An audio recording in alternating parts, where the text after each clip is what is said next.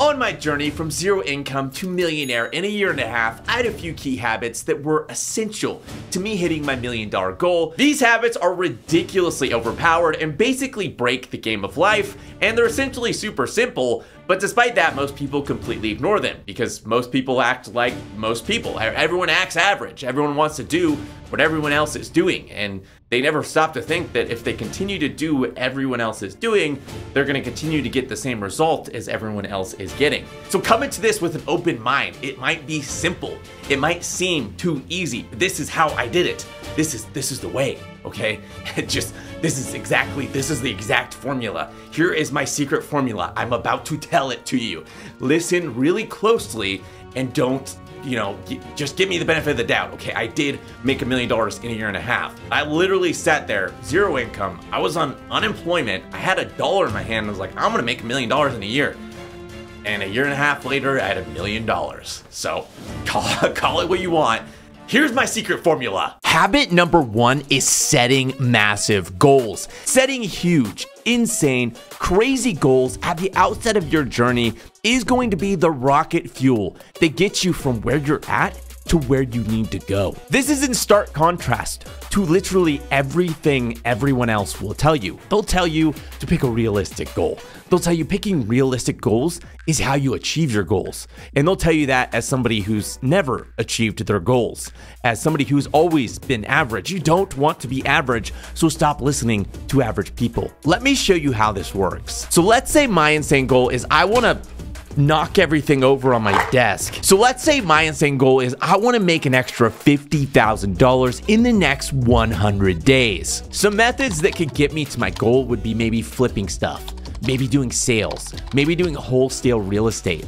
Maybe I could do crypto trading, but just like put it all on margin and be insanely irresponsible and just leverage that thing to the moon. And I'm sure there's a whole bunch of other stuff that I could do, but the first thing I would do, I would come with my insane goal, and then I would write down a list of the different things that could get me to my insane goal. And you'll notice what's missing from this list. DoorDash is missing from this list. Uber is missing from this list.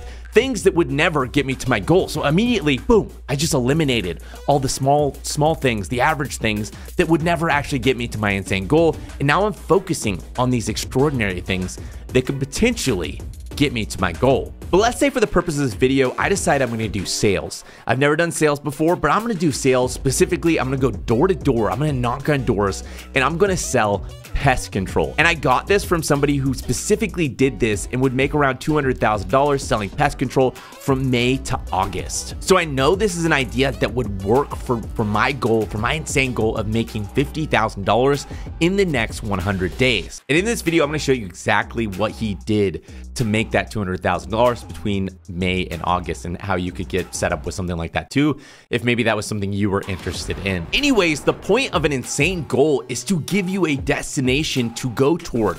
Most people just wait for opportunities to fall in their lap. They think for whatever reason, this is the most ridiculous mindset on the planet, but this is like the mindset 99% of people have.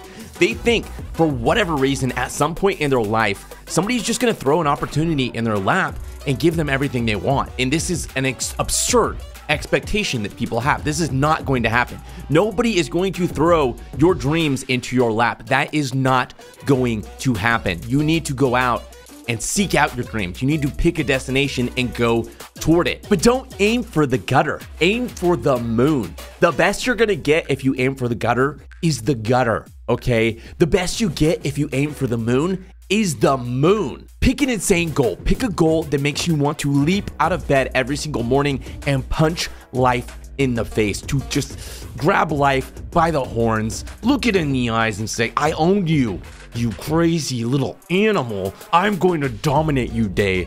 I am going to be ridiculously successful. I am going to be ridiculously just amazing today, and nothing's gonna stop me. You need a goal that's that big. Aim for the moon and you will land among the stars. And even if you don't land among the stars, okay, oh my gosh, you're just gonna end up in the gutter. And that's where everyone else is aiming anyway. So what does it even matter, okay? You're just literally like, oh great, I failed, I'm average now. That's the worst outcome, okay? Whoa, like end of the world. That's what you would have been if you wouldn't aim for the moon anyway. So if my goal is $50,000 in the next 100 days, the second habit and the second thing I need to do is take massive action. This means not overthinking things, not overplanning things, but going out there, taking action, and executing on things that are going to move you closer to your goal. And for me, that means I gotta go out there and I gotta find a company that lets me sell pest control. That's the first step. I'm not overthink it, not over, analyze it, but just go out there and get started. And so that's exactly what I did. I went out there and I just started approaching these companies. I would walk into their office and I'd say, hey, are you hiring for this? And some people are like, you're crazy. We don't do that. Actually, that's what most people said. Most people said, you're crazy. Why would we do that? We don't do door knocking. That's crazy. I didn't have a playbook for exactly what I should do going out there to get a job doing this. I just literally started walking into businesses and asking them. I started picking up the phone and calling businesses until finally one of them said yes. Should I be ready to Zoom right after? No, I'll jump on a call with him right now. And then I'll call you right back. Perfect. Sounds good. Thank you. I'm really excited right now. I finally got somebody say yes. And that was it. It was literally an idea in my head where I was like, I want to go do this. And then after taking a little bit of massive action and after a couple hours of work, suddenly I had this job where I was able to go out and sell pest control. It was really, really easy. It did not take that much work, but it did take me taking massive action. And most people wouldn't have done that. Most people would have sat and been like, I should do this. I'm going to think about it. I'm going to talk about it. I'm going to do research. I'm going to look online and see what people are talking about. Don't do that. Just go do it. Just go take massive action. You don't know if it's gonna work. You don't know if you're gonna fail. You don't even know if this is possible. The way that you find that out, the easiest way is just go do it and figure out if it is possible and figure out if somebody will actually hire you. You have nothing to worry about if no one will actually hire you and nobody actually does that. So just go do it. The third habit that helped me make $1 million in a year and a half was educating myself. And I swear, if you turn off the video at this point, you are hopeless. I don't know what to tell you because this is the most ignored part. This is the part where people are like, they just zone out. They're like, oh, educate myself. I heard it. They heard it all through middle school. They heard it all through high school. They learned a lot of things that weren't important, that everyone told them you need to educate yourself. That's not what I'm talking about. I'm not talking about school. I'm talking about educating yourself and equipping yourself to succeed at the things that you're trying, okay? There's a lot of really awesome, amazing, insightful knowledge out there that will help you succeed, that successful people utilize like tools in their tool belt to succeed over and over and over again. And if you don't know that knowledge, you are putting yourself at a disadvantage. And if you do know that knowledge, you are giving yourself a massive unfair advantage versus everyone else because it is like ridiculously overpowered. One of the ways that I would educate myself is I would listen to audiobooks every single day. I would wake up in the morning. First thing I'd do is I'd eat cereal. Second thing I'd do is I'd go work out and I'd listen to an audiobook. These audiobooks are massive shortcuts because you have people that have gone and done what you want to do. They have learned lessons over decades or over lifetimes, and they're passing those lessons on to you. So you don't have to spend a lifetime learning those same lessons, and it will give you a massive leg up. I cannot overemphasize how many books I've listened to that have severely helped me accomplish my goals. I don't even know if I'm saying that right, but they have ridiculously helped me, made me overpowered when it came to accomplishing what I wanted to accomplish. Do not sleep on these things, okay? Which this leads to the next point, which is to do hard things. Do the things that scare you. Do the things that terrify you. Do the things that take you out of your comfort zone because those are the things that are going to allow you to grow and to become stronger. Often the best rewards in life are hiding at the end of these paths that we're too afraid to go down. I was terrified when I started my journey to $1 million, and I almost didn't do it because I was so afraid of failing in front of everyone. I didn't have a plan. I didn't know what I was doing. And I was just afraid, like, I've never made $1 million. How am I going to actually do this? But I tried not to overthink it, and I just did it. I just got started. I made a video. I held myself accountable, and I said, you know what? I'm going to figure this out as I go. I'm going to do it. And even if I fail and I suck and I'm horrible at this, at least I will become better throughout this process. And for me, doing this pest control strategy, the next step for me was to actually go out and knock these doors and face that rejection. And for me, again, for this, I was terrified. I had never done door knocking, and this sounded horrible to go to people's houses. It's like so uncomfortable. Knock on the door, try to sell them something that they don't want, and get rejected over and over and over and over again. See, the fact that it was hard for me to do and it was scary for me to do means that it's just as hard and scary for everyone else to do. The top people in sales or investing or whatever field you're in aren't automatically born legends. They were just as terrified and bad at it as you are when they first started. My son-in-law does pest control. He takes care of our house. We have someone that does our pest control, but I thank you for stopping by. Yeah, I'm working, buddy. Oh, okay. You work from home? Yeah. That's awesome. What do you do? Yeah. I'm not gonna do that. Oh, okay. Thank you. They were forged into legends over time through practice, patience, and facing their fears. And that brings me to the next habit, which is consistency and compounding. If I take these habits of listening to books, maybe listening to podcasts on pest control, going out there, knocking doors, and doing it day after day over and over and over again, my efforts and knowledge are going to compound over time, and I won't just become a little bit better, but I will become extraordinarily better at this entire process. Compounding's magical. Einstein called it the eighth wonder of the world, and it can take you with no ability, no skill set, and just who absolutely just is horrible at, said thing, and turn you into an absolute legend. All it takes is consistency and practice over time. Which leads me to the next habit, which is to embrace failure and choose to learn from it. Throughout my journey, I failed a lot. There were a lot of experiments I tried. There were a lot of side hustles I tried that absolutely bombed, and I definitely did not make money from these things.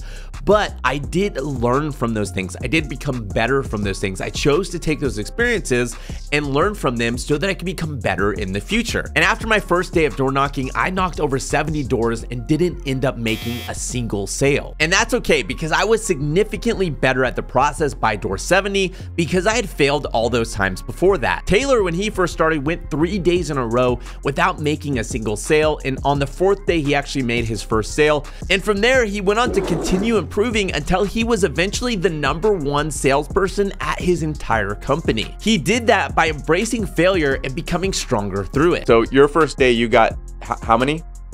0. It took me like 3. I think I got 0 like 3 days in a row. Got it. And then your 4th day, you finally got a sale? I think I got 1 or 2 my 4th day. I can't remember. And then from there, I was just constantly selling. And your first year doing it, how much did you make? I made almost $100,000. Dang. And how many months out of the year was that? That was May 1st through the end of August, so I think it's 4 months. Taylor said that at the height of his door knocking, he would make $200,000 between May and August. And Ethan said the top sellers at his company will make anywhere from $250,000 to over $500,000 just door knocking from May to August. And the amount of money that they make has a direct tie to the amount of failure that they've chosen to face. And all of this leads to the final habit, which is to put your money to work for you. And this is so simple, yet 99% of people are not taught this in school. During my journey to $1 million, I made a lot of money doing side hustles, but I knew I wouldn't have a chance to hit my $1 million goal if I didn't put that money to work for me. Your money is like a little robot you can put to work for you, and it'll go out there and it'll make little baby monies for you.